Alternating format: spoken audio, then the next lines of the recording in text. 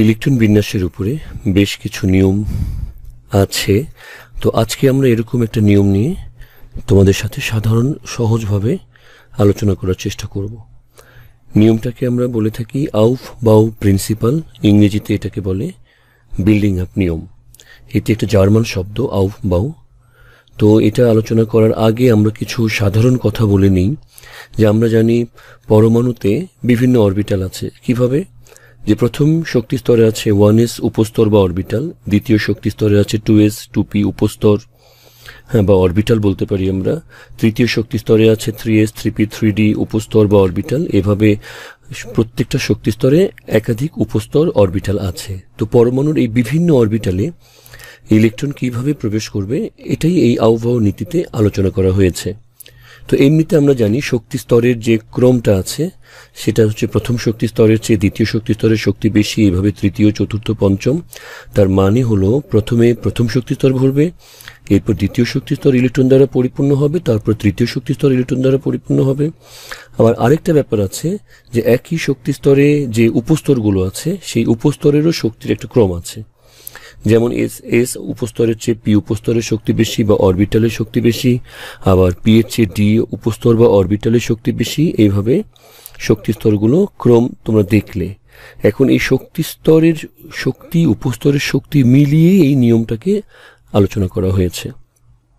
তো এই যে অরবিটালগুলো দেখতে পাচ্ছ, এই অরবিটালগুলোর শক্তি কিভাবে নির্ণয় করা হয়? যে শক্তি স্তরের শক্তি বা শক্তি স্তরের যে এন ভ্যালু আর উপস্তরের যে উপস্তরেরগুলো যে এল ভ্যালু, এই এন আর এল ভ্যালু থেকে এই শক্তি স্তরগুলো শক্তি নির্ণয় করা যায়। আমরা আর একটু সামনে আগালেই বুঝতে পারবো। দেখো যে নিয়মটা কি বলেছে, যে পরমাণুর বিভিন্ন অরবিটালে ইলেকট্রন প্রবেশের ক্ষেত্রে প্রথমে নিম্ন শক্তি সম্পন্ন অরবিটালে আর পরে ক্রমান্বয়ে উচ্চ শক্তি সম্পন্ন অরবিটালে ইলেকট্রন প্রবেশ করবে। ঠিক আছে? কি বলেছে? যে পরমাণুর বিভিন্ন অরবিটালে ইলেকট্রন প্রবেশের ক্ষেত্রে প্রথমে নিম্ন শক্তি সম্পন্ন অরবিটালে ইলেকট্রন প্রবেশ করবে, পরে ক্রমান্বয়ে উচ্চ শক্তি সম্পন্ন অরবিটালে ইলেকট্রন প্রবেশ করবে। এটার কারণ কি? যে নিম্ন শক্তি সম্পন্ন অরবিটালের স্থিতিশীলতা বেশি। আর এই যে সুন্দর নিয়মটা, এই নিয়মকে বলা হয়েছে আউফবাউ নীতি। ঠিক আছে? এখন আমাদের প্রশ্ন হচ্ছে যে আমি কিভাবে বুঝবো যে কোন অরবিটালের শক্তি বেশি, শক্তি কম? তো এটার বোঝার জন্য আমাদের একটা নিয়ম আছে। সেটা হচ্ছে যে প্রধান কোয়ান্টাম সংখ্যা এবং সহকারী কোয়ান্টাম সংখ্যার যোগফল। তো এই প্রধান কোয়ান্টাম সংখ্যা সহকারী কোয়ান্টাম সংখ্যার যোগফল, এর অর্থ হচ্ছে কি n প্লাস এল এর যোগফল। তো এই n প্লাস এল এর যোগফল যার বেশি সেটাকে আমরা বলবো উচ্চ শক্তি, আর যে অরবিটালের এই মানটা কম হবে তাকে নিম্ন শক্তির বিবেচনা করা হয়। অর্থাৎ যে অরবিটালের n প্লাস এল বড়, ইলেকট্রন সেখানে আগে যাবে না। যে অরবিটালের n প্লাস এল এর মান ছোট, ইলেকট্রন আগে সেখানে প্রবেশ করবে। এখন এটাই বলা হয়েছে যে দুটি অরবিটালের মধ্যে যেটির n প্লাস এল এর মান ছোট হবে, ইলেকট্রন আগে সেখানে প্রবেশ করবে। এখন সমস্যা হচ্ছে যে কখনো কখনো দুটি অরবিটালেরই n প্লাস এল এর মান সমান হয়ে যায়। তো সেই ক্ষেত্রে কি করতে হবে? যে অরবিটালের n এর মান ছোট হবে, যদি দুটি অরবিটালের n প্লাস এল এর মান ছোট হয়, তখন আমরা যে অরবিটালের n এর মান ছোট সেখানে আগে ইলেকট্রনটা প্রবেশ করাবো। ঠিক আছে? আচ্ছা, আমরা কিছু দেখিনি। দেখো এখানে যে বিভিন্ন অরবিটালের শক্তির গণনা। এখানে 1s, নিচে কিন্তু n প্লাস এল এর ভ্যালু লেখা আছে। তোমরা সবাই জানো যে s এর জন্য l ভ্যালু হলো 0, p এর জন্য l এর ভ্যালু হলো 1, d উপস্তরের জন্য বা অরবিটালের জন্য l ভ্যালু 2, আর f উপস্তরের জন্য l ভ্যালু 3। এগুলো আমাদের জানা আছে।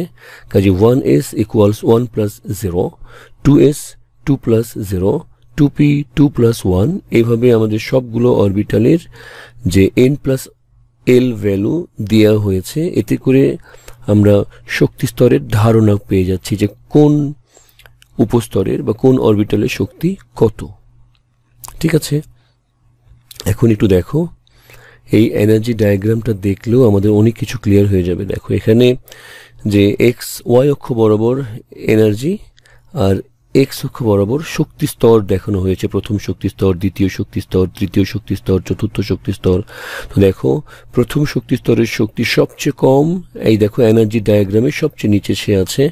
দ্বিতীয় শক্তি স্তরের শক্তি বেশি, সে কিন্তু এনার্জি ডায়াগ্রামে একটু উপরে আছে এবং 2s এর চেয়ে 2p এর শক্তি বেশি। আবার আমাদের তৃতীয় শক্তি স্তর, এই বরাবর দেখো তৃতীয় শক্তি স্তর, 3s এর শক্তির চেয়ে p এর শক্তি বেশি, p এর চেয়ে d একটু বেশি শক্তি আছে এটার, d এর শক্তি একটু বেশি। এবং আমরা একটু আগে দেখে এসেছি যে 4s এর শক্তি 3d এর চেয়ে কম। এবং দেখো শুরু হয়েছে তাই 4s, এই এনার্জি ডায়াগ্রামে 4s এর অবস্থান 3d এর নিচে, ঠিক আছে। এরপরে 4p 3d এর উপরে আছে, এইভাবে চলে গেছে চতুর্থ শক্তি স্তর। পঞ্চম শক্তি স্তরের 5s, এটাও কিন্তু 4d এর নিচে। তো এটা মনে রাখবা যে কোনো তোমার শক্তি স্তরে, যে কোনো শক্তি স্তরে d উপস্তর যদি থাকে তাহলে d উপস্তরের চেয়ে পরবর্তী s উপস্তরের শক্তি কম। d উপস্তরের চেয়ে পরবর্তী s উপস্তরের শক্তি কম। যেমন 3d এর চেয়ে 4s এর শক্তি কম, 4d এর চেয়ে 5s এর শক্তি কম, 5d এর চেয়ে 6s এর শক্তি কম। তো আমাদের আসলে ইলেকট্রন বিন্যাস করার সময় আমরা এই জিনিসগুলোকে মাথায় রেখে প্র্যাকটিস করতে হবে। তো আমরা এখন দেখি কিছু করা যায় কিনা প্র্যাকটিসের মতোই। আমাদের এখানে একটা কোয়েশ্চেন নিয়ে এসেছি আমরা, যে পটাশিয়ামের 19তম ইলেকট্রন 3p এর পর 3d তে না গিয়ে 4s এ যায় কেন। তো এটা বোঝার জন্য আসলে আমাদেরকে ইলেকট্রন বিন্যাসে চলে যেতে হবে। দেখো এখানে আমাদের নর্মাল যে 1s2 2s2 2p6 দিয়ে রেখেছি এবং নিচে n+l এর যোগফলগুলো দেওয়া আছে। তো এখন আমাদের এখানে n+l এর ভ্যালু আছে। তো আমরা জানি যে পটাশিয়ামে তো 19টাই ইলেকট্রন।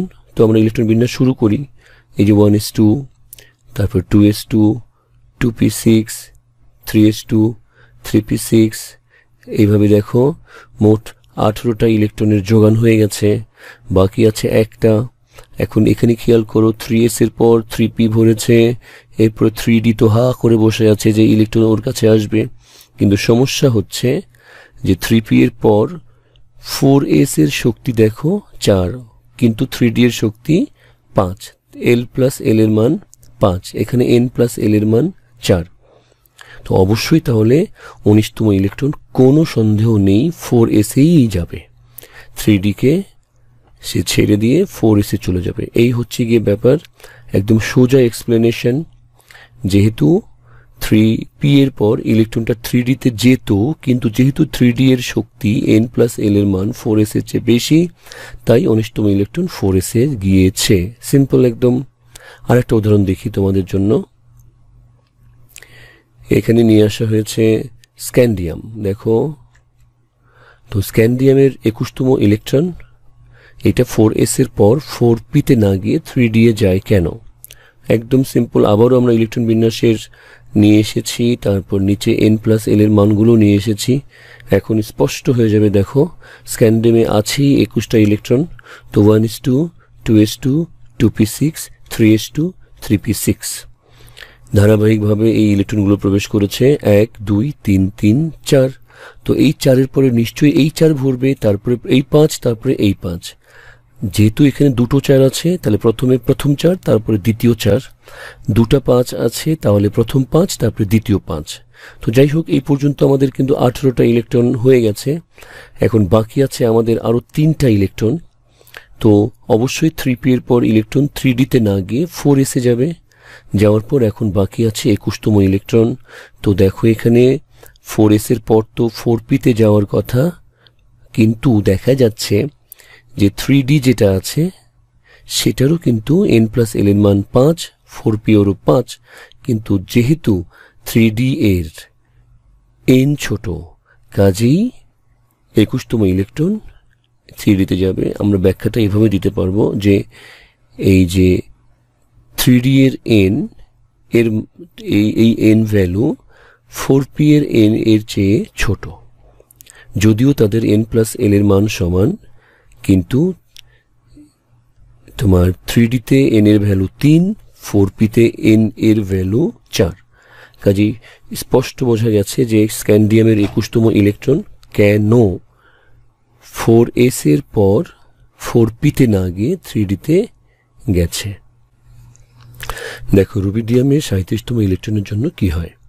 আমরা আবার ইলেকট্রন বিন্যাস লিখে দিয়েছি এখানে তাদের n+l এর মানটা দেওয়া আছে। এখন দেখো এখানে যে প্রথমে 1s, তারপর 2s, 2p6, 3s2, 3p6। আমরা জানি 3d-তে না গিয়ে ইলেকট্রন কোথায় যাবে, 4s-এ। দুটো যাওয়ার পর বাকি 10টা ইলেকট্রন এখানে চলে আসবে। তো চলে আসার পর এই গেল মোট 30টা। তারপরে 3d এর পরে কিন্তু 4p-তে যাবে। তো 4p-তে গেলে হয়ে গেল মোট 36টা ইলেকট্রন। আচ্ছা, এখন বাকি আছে 37। তো খেয়াল করে দেখো 4p এর পর 4d আছে বটে, কিন্তু এটা তো 6, 4f-ও আছে, এটা কত 7, 5s-ই আছে একমাত্র, যেটা 5। লক্ষণীয় ব্যাপার খেয়াল করো যে এখানে 4p এও 5, 5s এটাও 5। তো অবশ্যই এই 5-এর পরের 5টা ভরবে। 6, 7-এ কিভাবে যাবে? আরও ভালো করে খেয়াল করো যে 3d-তে এও কিন্তু 5, 4p এও 5, 5s এও 5। তাহলে অবশ্যই তুমি মনে রাখবা যে প্রথমে 3d 5 এটা ভরেছে, এরপর 4p 5 এটা ভরেছে, এরপরে এখন 5s 5 এটাই ভরবে। ঠিক আছে, কাজেই আমাদের 37তম ইলেকট্রনটা ডেফিনেটলি 5s-এ চলে যাচ্ছে। তো এটাই, তোমরা এই ইলেকট্রন বিন্যাসগুলো একটু প্র্যাকটিস করলেই হয়ে যাবে। খুবই সহজ একটা ব্যাপার, অনেক অনেক অনেক সহজ, আসলেও সহজ। তো যাই হোক, তোমাদের যদি এই লেসনটা ভালো লাগে অবশ্যই লাইক দিবা। তোমাদের কোনো কিছু দরকার হলে কমেন্টে গিয়ে সেটা আমাকে জানাবা, বন্ধুদের মধ্যে শেয়ার করবা, সাবস্ক্রাইব করবা।